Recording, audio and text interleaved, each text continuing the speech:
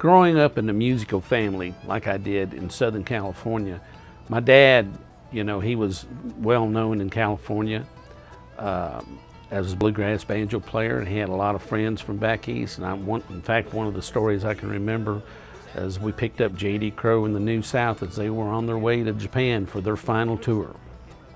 And Bobby Sloan was a friend of Dad's and had played music with him in the early '60s.